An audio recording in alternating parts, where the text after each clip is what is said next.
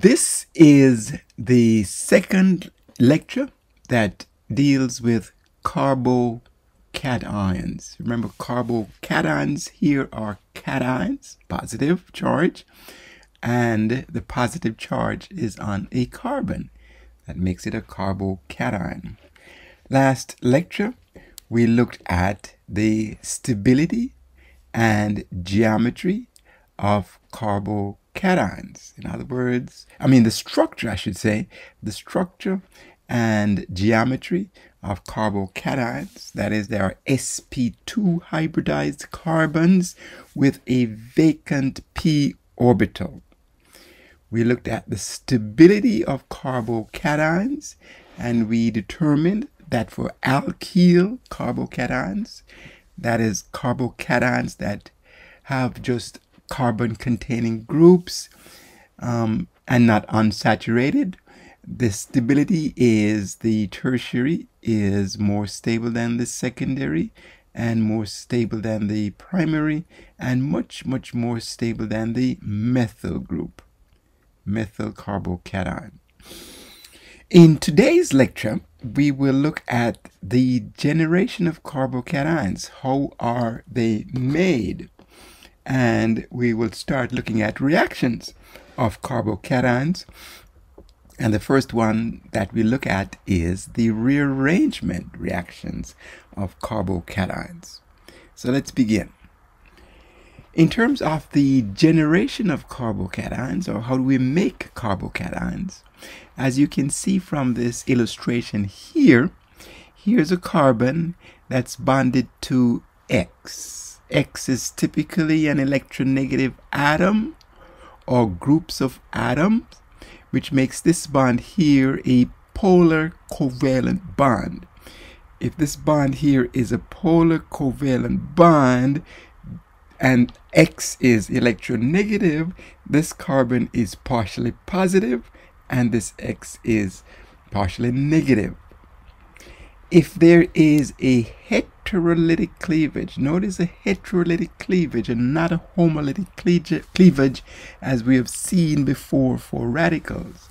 Here it's a heterolytic cleavage where both electrons in the sigma bond goes to X, the leaving group. So here are those electrons, and of course, since it has acquired a pair of electrons, it's a negative charge.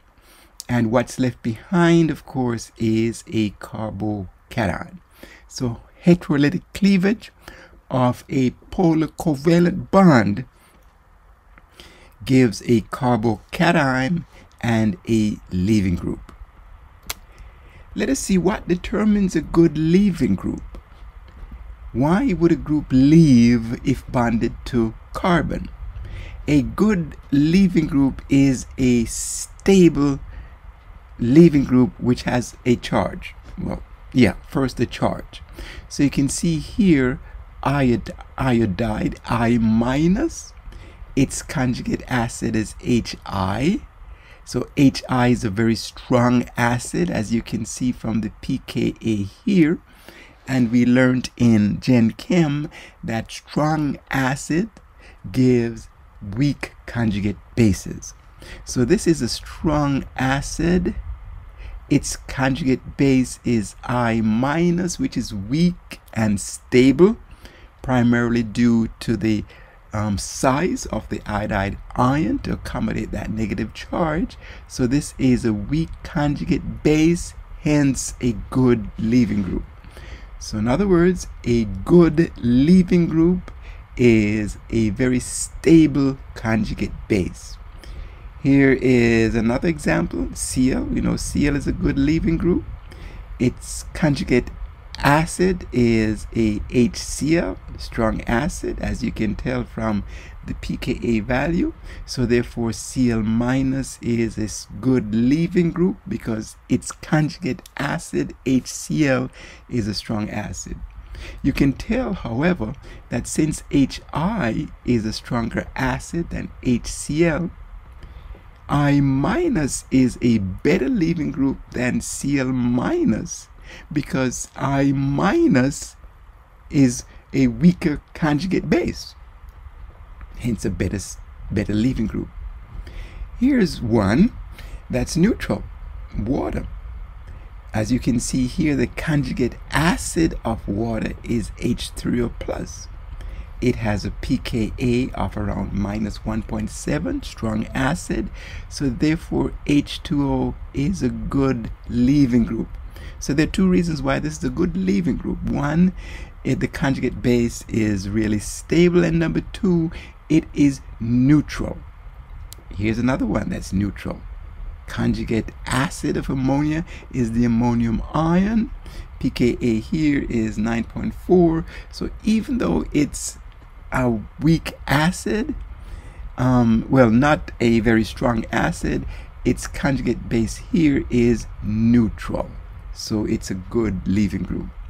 You would not expect these groups here to be a good leaving group because they are such strong conjugate bases, and hence not good at stabilizing that negative charge, very reactive.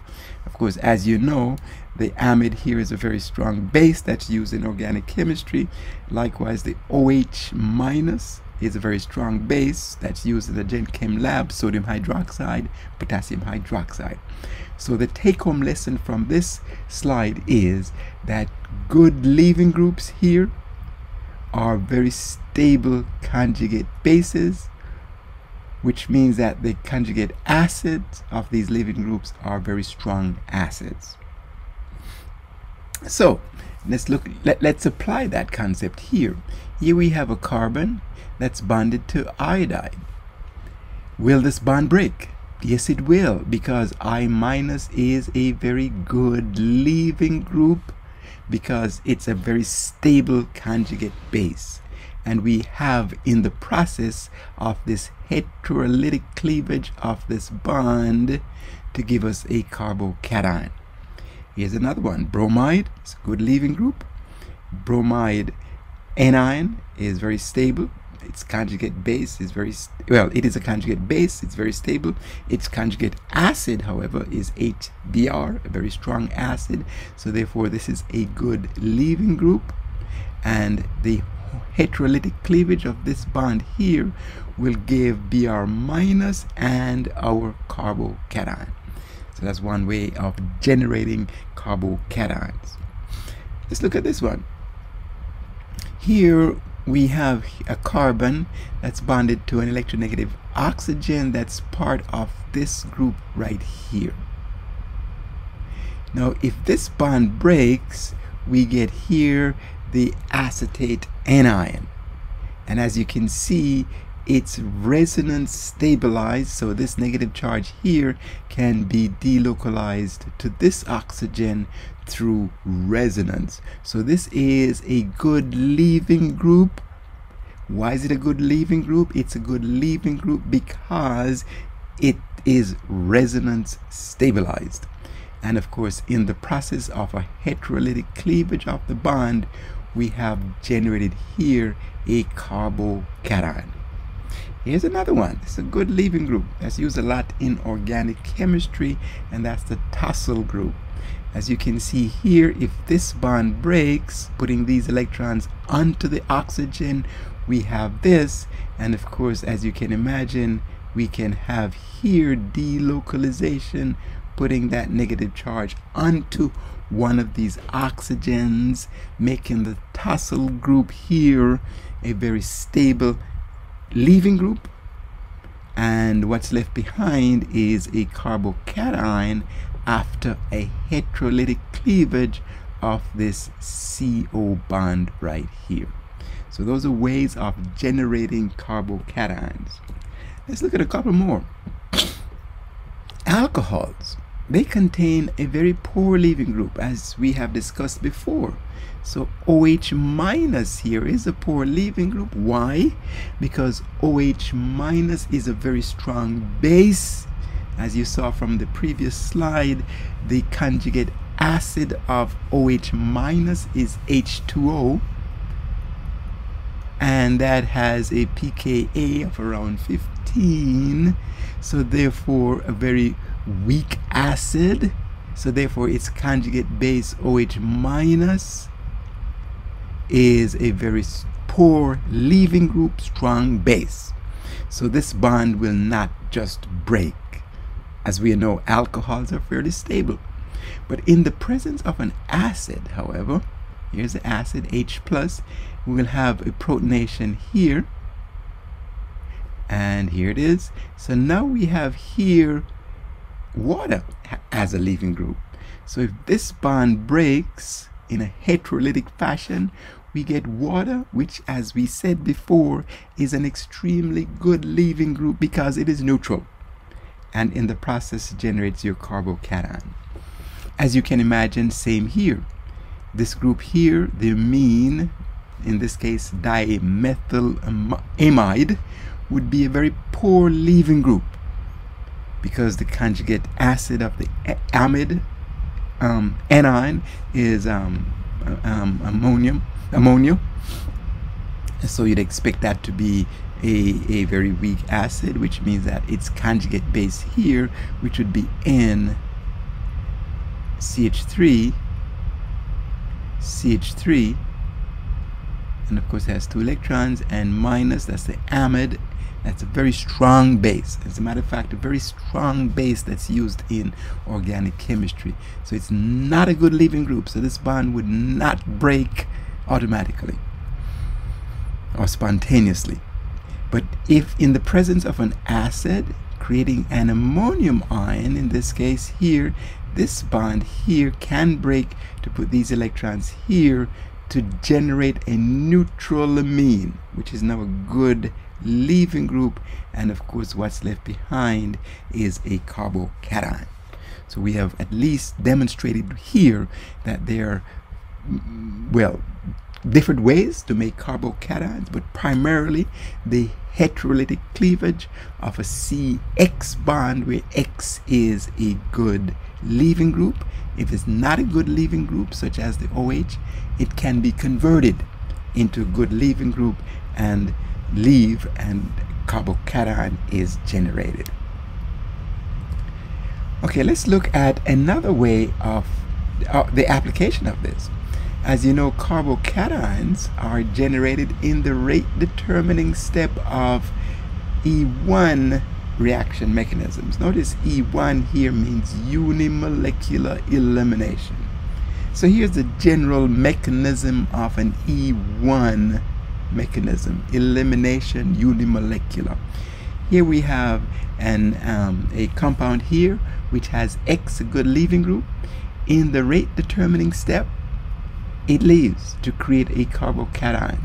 Remember, the rate determining step here is the slow step of a reaction. So this is the slowest step of that reaction mechanism.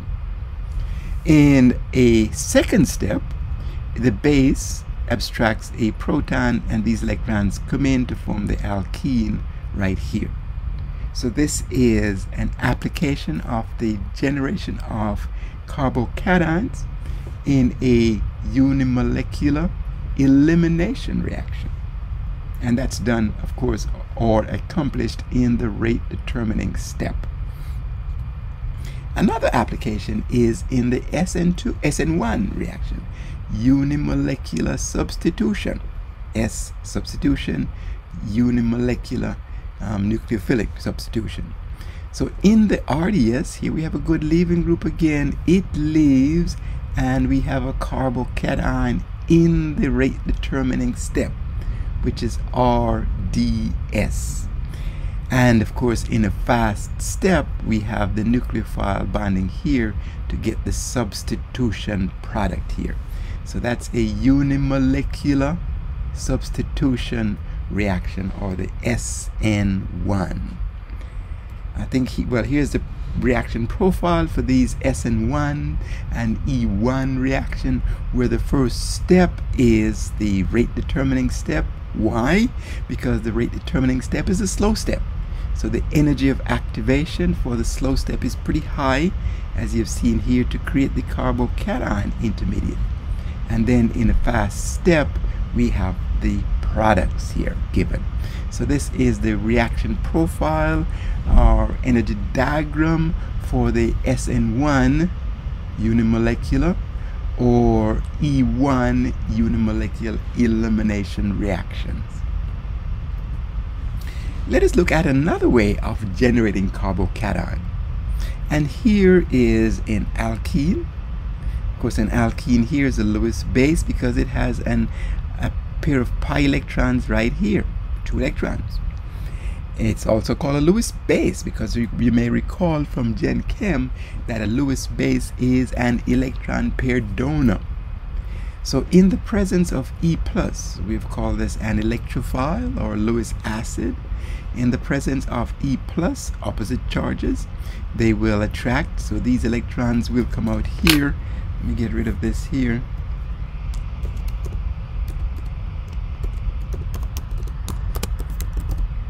Sorry about that.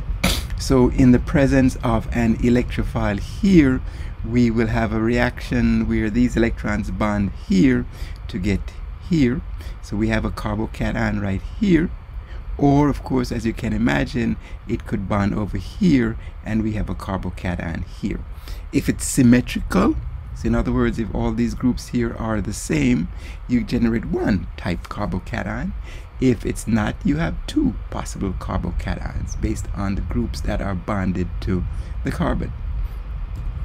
Let us see the implication of that. So in this reaction, methyl cyclohexene, these electrons can react with hydrochloric acid. Of course, as you know, hydrochloric acid is HCl, where this H is the proton donor. And here the proton bonds to this to give the carbocation here or here. So we have two different types of carbocation. Of course, as you know, this is a tertiary carbocation. Why tertiary? Because this carbon here, which has the carbocation, is bonded to 1, 2, and 3 carbons. Tertiary. This is a secondary carbocation because we have an H right here, and the same H is right here. And if this H goes there, it's another H here. Okay, so if this H goes here, we have a tertiary, and if this H goes over here, we have this, and so this has that H still there. So this is a secondary carbocation. Let me do that again just to emphasize. So this is an alkene, 4 bonds, so an H is the 4th bond. So if this H bonds over here, we get this carbocation. If this H bonds here, as shown here, we get this carbocation. So this is the tertiary carbocation and the secondary. Another example is shown here. So this H can bond to here, or it can bond to here to generate this carbocation, a tertiary, or this carbocation, a secondary. So we can generate carbocations or make carbocations by an alkene reacting with a electrophile such as a proton. Okay, now let's concentrate now on the rearrangement of carbocations. So as we said before, the alkene here, double bond, can bond to an electrophile proton here. And as you can see, if that's accomplished, we have a carbocation right here. So in other words, these electrons here, well, there's an H here, and there's an H here. So if this H bonds to this carbon, we now have 2 hydrogens here, and the positive charge goes here. So this is a secondary carbocation. So in terms of the rearrangement of carbocations, it's possible to go from a secondary to a tertiary carbocation, which is more stable. How does that accomplish? Is that this hydrogen with its electrons here, notice a hydrogen with its electrons is called a hydride. So it undergoes a 1-2 shift or migration over to this carbon. So it moves from this carbon to this carbon, and here it is with its electrons. It will neutralize this positive charge, but it has taken these electrons with it, so what's left behind is a positive charge. And that is, of course, as you can see, a tertiary carbocation. So that's a rearrangement. It's important for reactions, as you can see here. If you have this alkene and you're trying to add HCl across, you did get this as the expected product. Of course, the HCl can add here or reverse here and here to get expected products, because it can add to this carbon and that carbon, either the H and the Cl or the H and the Cl reverse. But this is unexpected.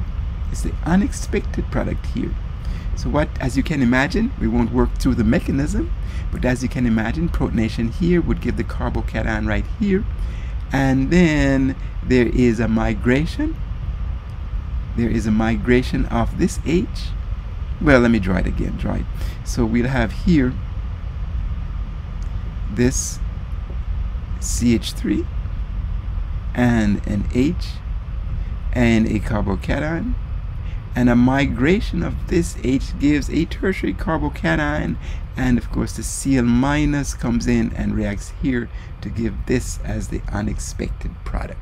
So that's one way of explaining unexpected products that are formed for these type reactions, because in the rate determining step of these reactions, a carbocation is formed.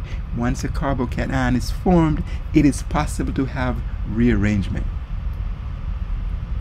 And typically, rearrangement goes from the less stable to the more stable carbocation. Here's another example here. Okay, well, here's the mechanism. So we have the H coming in, bonding to that. The alkene bonding to this H here. It's bond breaks, so we have a carbocation here.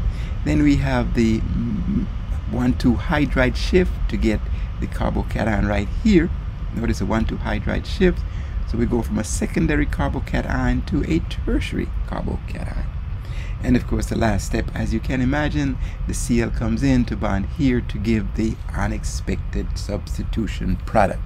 So this type substitution product would be described as a SN1, because the rate determining step in an SN1 reaction is the formation of the carbocation, which then rearrange.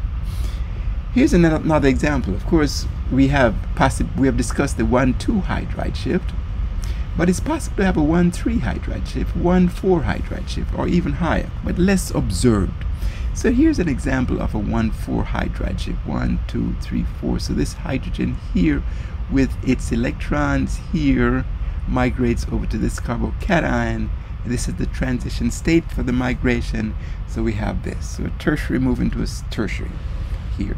So as I mentioned, it's rare, but it's invoked to explain different observations.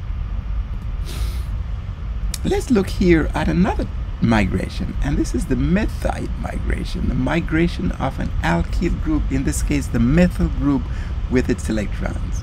So let's look at this. Here is the HCl again, double bond right here, expected products, but here's the unexpected product. Notice it would appear that one of these methyl groups is now migrated to this carbon. Of course, we know what happens here is that the carbocation is generated here.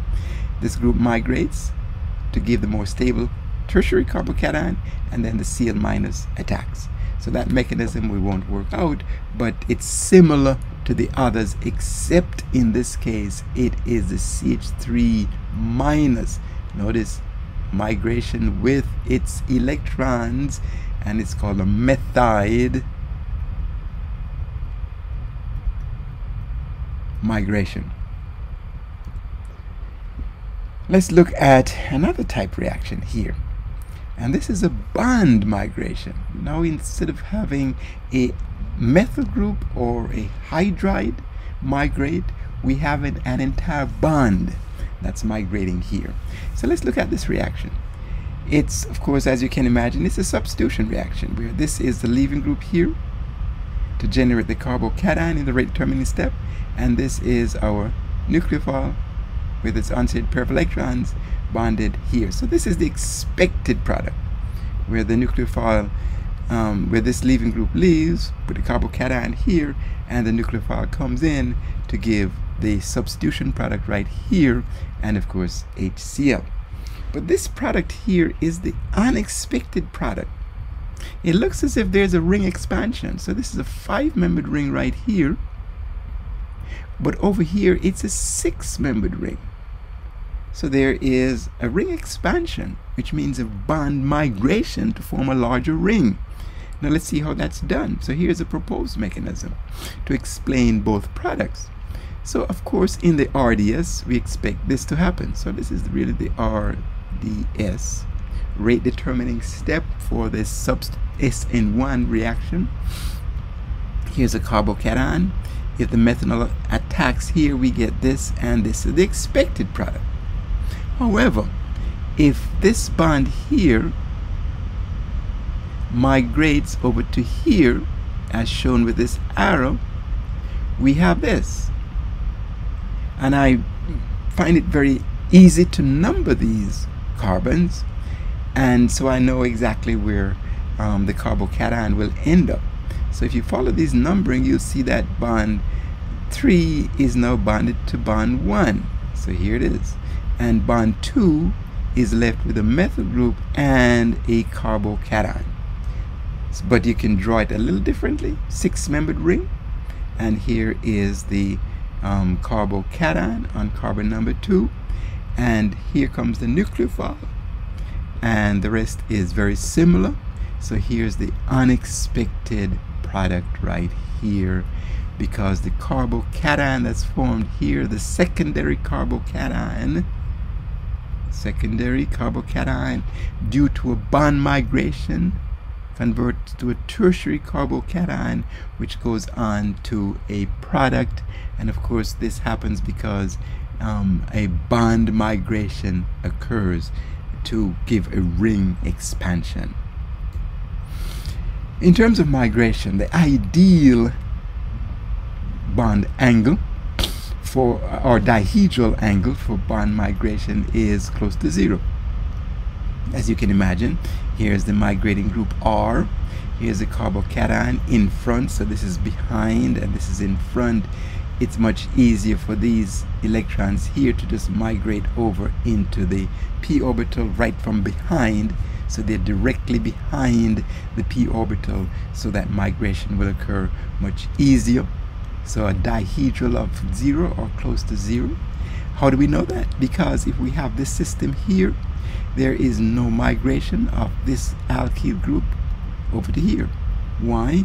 Because number one, the dihedral angle is not favored for that, and number two, the geometry at the bridge head here does not favor the sp2, which is required for, required for a sp2 carbocation.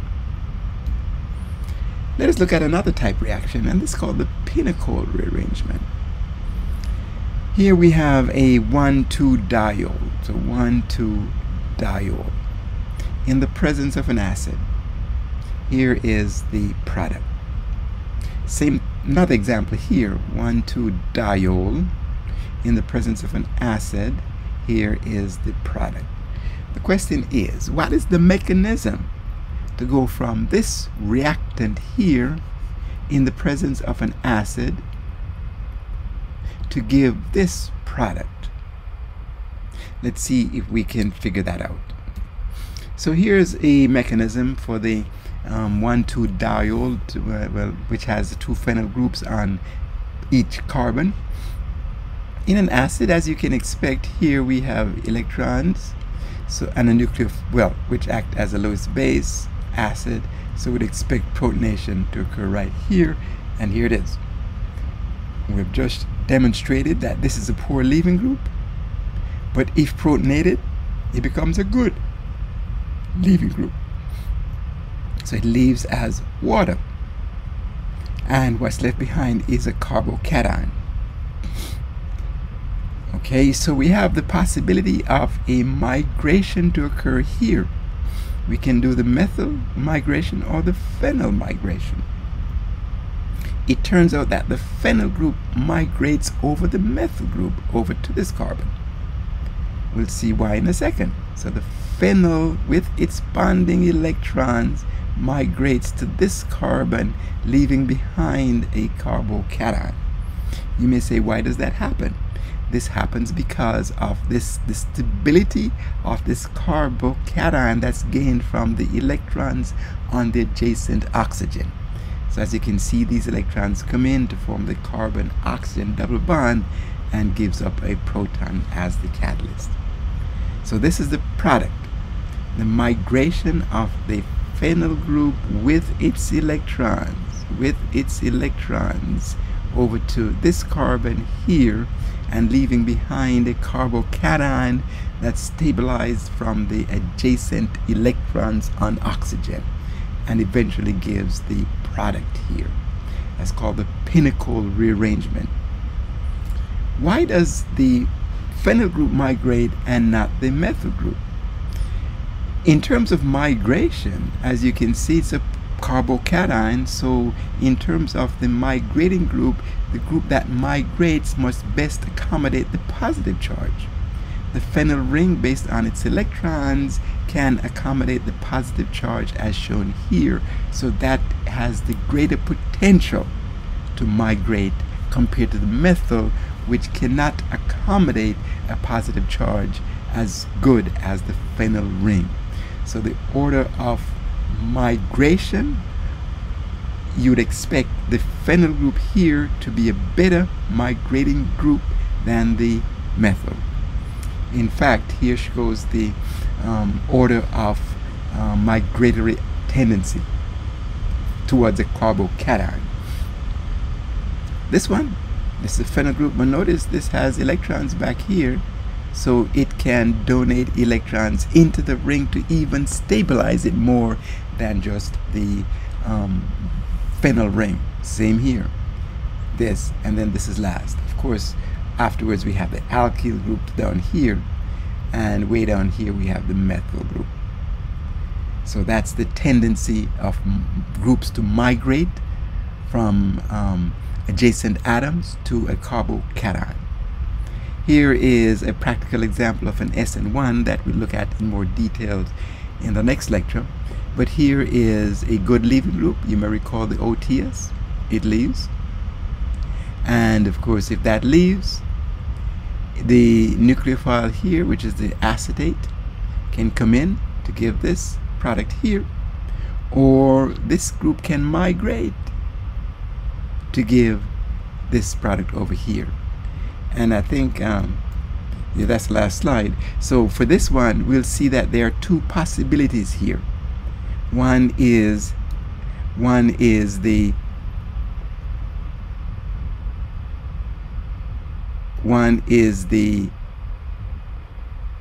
let me get the rating again here. So pen red. So this forms a carbocation here. This reacts to give this bond. Migration of this group over here puts a carbocation right here. Notice this group migrates and not the methyl, so it puts a positive charge here, and the acetate comes in and attack that to give this as the product. So we have two possible products. Why? It's an SN1 reaction. RDS generates the carbocation right here, and because of that we can have rearrangement, in this case of phenyl migration, to give two different carbocations, and attack by the nucleophile gives two different products. So that's the end of this lecture. Next lecture we'll have more reactions of carbocations. That's going to be a short lecture because we covered quite a bit in this lecture here. So go ahead and continue reading, and I'll post the other lecture shortly before the week is out. Okay?